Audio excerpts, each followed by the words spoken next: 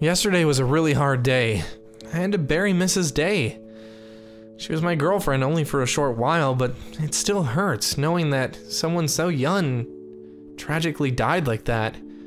And even knowing that someone could have murdered her makes it even worse.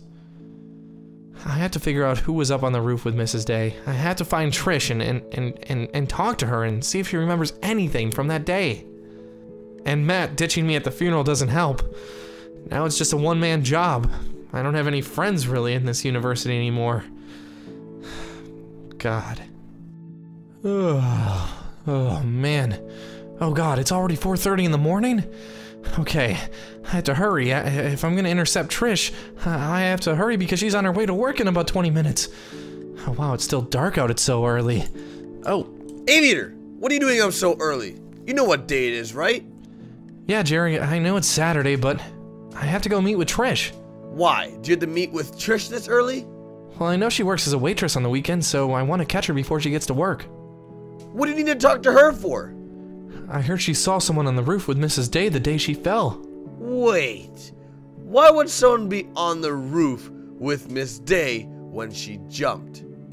I don't think she really did jump, Jerry. I think she was murdered. Oh my God, that is so crazy! You better be careful out there, because if she was murdered, that means her killer is still out there. Don't worry, I will, Jerry. But I need to get to the bottom of this at any cost. Do you want me to come with you? No, just get some sleep. I'll be back soon. Okay, well, good luck! Okay. So what I have to do is I have to meet Trish before she gets to her job because I don't want to bother her at work. Now, I know she works at that one restaurant on the other side of town, and I know where her dorm room is, so I think I know where I can meet her. But I have to hurry. Okay, so let's see, what way is it? Oh man. I don't know the city very well. I know the campus like the back of my hand, but this city... Oh god, the sun's going up. That means she's definitely on her way to work by now. I have to hurry, I have to hurry, I have to hurry. Come on, Trish, where are you? I think she'll be somewhere on this road. Wait, maybe she's this way. Oh, hey, Trish. Aviator. Oh god, you scared the crap out of me. Sorry, I didn't mean to startle you, but I have something I want to talk to you about. What is it?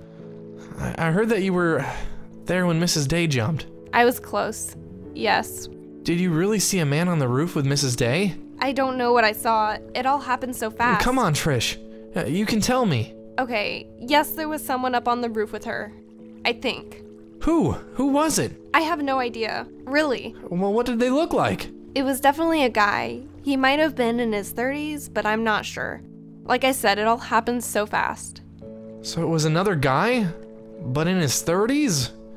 Who would that be? Another teacher, maybe? I'm not sure, but there isn't very many 30-year-old students around here, so I would have to say yes. Probably a teacher. Well, I guess that is some type of start. Thanks, Trish. If you can think of anything else, can you give me a call? Yeah, sure. I also wanted to say that I am sorry for your loss. Thanks, for everything. I'll let you get to work now. Okay, so if Trish thinks that another man was on the roof with Mrs. Day, and she thinks he was about 30 years old, that means it has to be another teacher that did that to Mrs. Day. Because why would another teacher be on the roof with Mrs. Day if she was about to commit suicide? What, to watch? I don't think so. I think maybe they were both up there talking and then he pushed her off the roof. Maybe in some type of angry fit or maybe in some type of jealous tantrum. I don't know. This is all too much. You know what? Maybe I should call Matt. No, I don't think I should. After what he did to me at the funeral yesterday, I don't think I ever want to talk to him again. Wait, my phone's ringing. Speak of the devil, it's Matt. Hey, Matt. Aviator, hey man. I'm sorry about yesterday. Yeah, whatever, man. I don't know if I can forgive you. That was horrible. Really needed you yesterday. I know, but you know what a frat means to me. Yeah, I guess more than one of your best friends. No, man, it's not like that. I want to help you find Mrs. Day's killer. Sorry, Matt. I don't need your help. Come on, please. Goodbye, Matt. He makes me so angry. He literally ditched me yesterday so he could become part of Omega Pi. Stupid frat. Stupid Terry. Why would he ditch me? I've been his friend since like kindergarten. And he leaves me so he can hang out with some guy he barely knows in some stupid frat that he has no idea what they're about? Now he wants to help me with Mrs. Day? What, does the frat not need him today? And when we're close to a breakthrough, is he gonna leave me to go to some stupid party? Yeah, I don't need Matt. I don't need anyone. I just gotta figure out what happened to Mrs. Day. And I think to start, I'm gonna have to start searching the school. It's a Saturday though, and tomorrow's Sunday, so I don't know how I'm gonna do that. Maybe I can sneak into it somehow. Oh, Zoe. Hey, I heard about what happened with Mrs. Day. I know you were close with her. Oh yeah, it was pretty horrible, but I'm just trying to move on. Well, I'm sorry that all happened. So, what have you been up to, Zoe? So much schoolwork, it's kind of crazy. Yeah, university can kind of be overwhelming. Hey, how about we hang out tonight? We can get a break from schoolwork and get our minds off all this craziness. I don't know. Come on, Aviator, don't be such a wet towel. Oh, a wet towel? Yeah, a stick in the mud? Boring?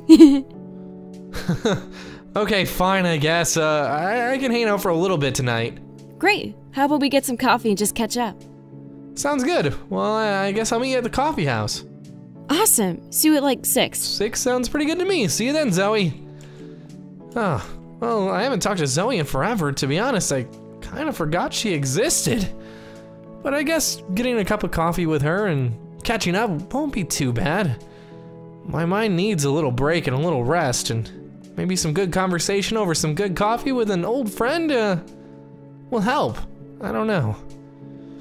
I feel kind of guilty though, knowing that Mrs. Day is dead and she was possibly murdered, and I'm gonna go get coffee tonight. Something about that just doesn't feel right. Maybe I should call Zoe and tell her I can't do it. No, I gotta keep my commitments. I have to be true to Zoe, and she wants me to come out, so, you know, maybe this will be good for me. Clear my head, and maybe open my eyes. I don't know. I better go back to my dorm, though. It's Saturday, and I'm kind of tired. I should get some rest.